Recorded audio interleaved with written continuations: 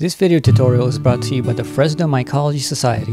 In mycology, agar is used as a growing medium in the propagation of many fungal strains. The recipe we will be demonstrating today will consist of only 3 simple ingredients that can be easily sourced either online or in stores, as well as a few household items. The first thing we'll need are some DIY Petri dishes. These 4-ounce mason jars work perfectly and allow for easy long-term storage. Then we will need distilled water. Next we will need light malt extract. Third and most importantly is the agar powder. Other materials you will need include a small scale, some sort of measuring cup, a large mixing jar,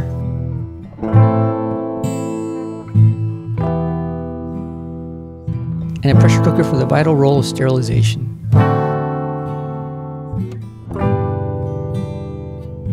To make half a liter of agar media, go ahead and weigh out 9 grams of agar powder. Agar is derived from certain species of algae where it is a primary polysaccharide building block that provides structural strength to cell walls.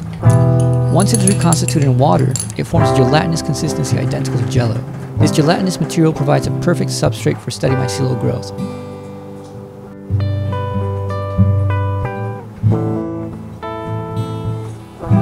Once you have weighed out your agar, go ahead and pour it in your mixing jar.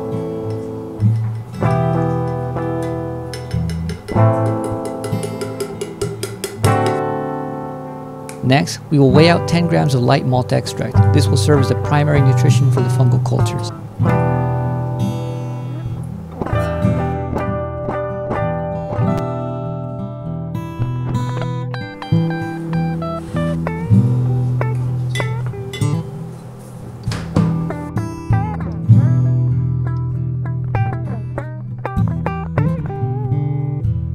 Then we will measure out 500 milliliters of distilled water.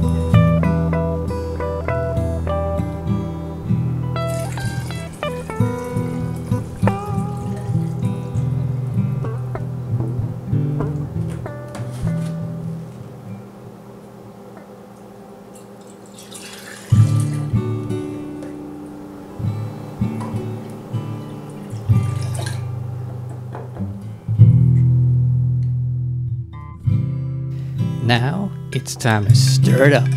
The malt extract is like thick molasses and may take a bit of patience to get completely dissolved. Now it's time to fire up the pressure cooker. The heat not only allows the agar to set properly, but in conjunction with the pressure, it will effectively sterilize your dishes in the solution.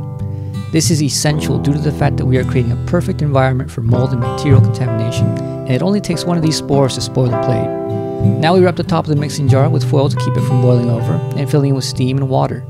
Be sure not to screw on an airtight lid, as this will keep the solution from being properly pressurized, as well as keeping your jar from potentially imploding, which would be bad. This cooker automatically holds at 15 psi, which is the recommended pressure setting for sterilization. If your own cooker has an adjustable pressure release, adjust it accordingly. Before you place your culture jars, flip the inside lid so that the rubber seal is not contacting the jar, and leave the screw ring loose to allow the inside surface of the jar to be equally pressurized, just like the mixing jar.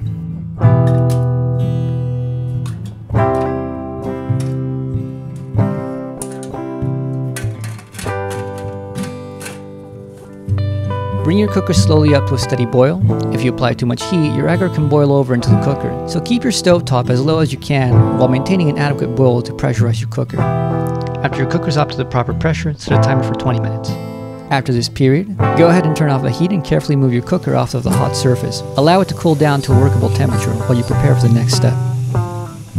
If you have a glove box, go ahead and thoroughly sterilize the entire inside surface as well as the lid. We have a video tutorial to build this particular glove box, and we'll leave a link in the description below. If you don't have a glove box, however, find a clean area in your house that can easily be sterilized, such as a kitchen countertop. You are going to want to be as clean as possible, so take a shower. And don a hairnet and particle mask if you have them, and be certain not to touch any surfaces that aren't totally sterile.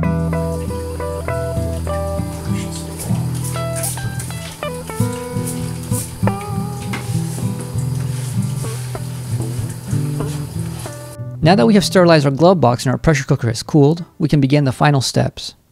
Go ahead and sanitize your hands with ISO as well as the pressure cooker handle you're about to grasp. Open up the cooker and quickly but gently get your materials out of the cooker into the glove box and seal the lid shut.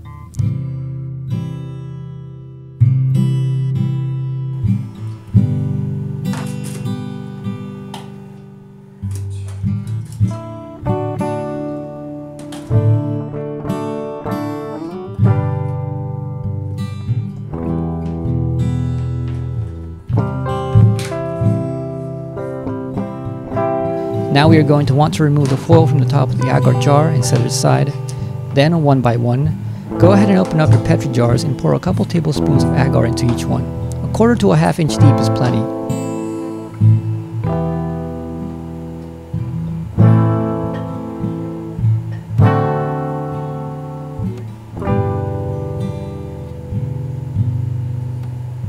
Before you screw the lids back on, make sure to flip the lid back again to the original side with the seal tightly screwed onto the lid.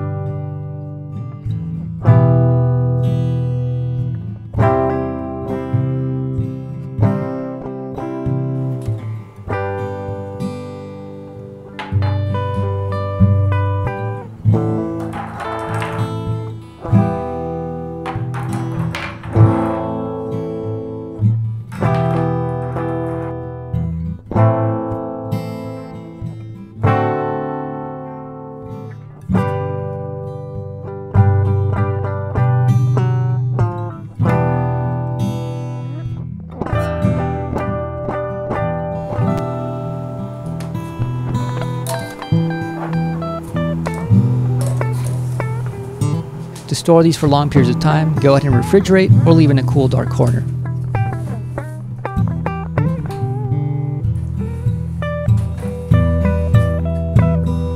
That's it for this video. Join us next time to learn how to inoculate your newly made petri dishes.